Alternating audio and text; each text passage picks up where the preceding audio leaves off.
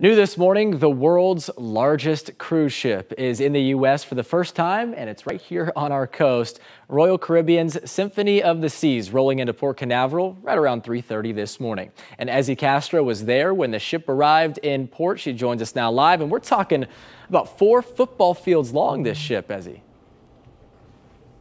Yeah, Justin, 4 football fields. That's how big this ship is. And I gotta say, it's pretty cool that I'm just only a few feet away from the largest cruise ship in the world. Now, the Symphony of the Seas from Royal Caribbean can carry up to 6,000 passengers and 2,000 crew members. It has a 10-story slide, 18 decks, and 24 elevators. So imagine that. We actually spoke to Cape Canaveral's harbor pilot who navigated the ship when it pulled in this morning.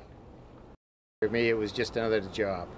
But now, like I said, when we're on the dock, I can sit there and think about it a little bit, and I say, oh yeah, biggest one in the world. That's pretty cool.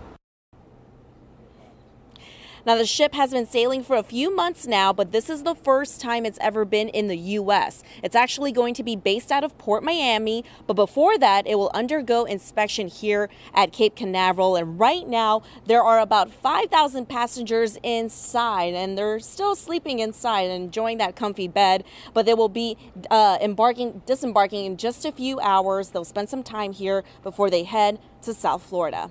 But for now, live in Port Canaveral, Ezzy Castro, News 6.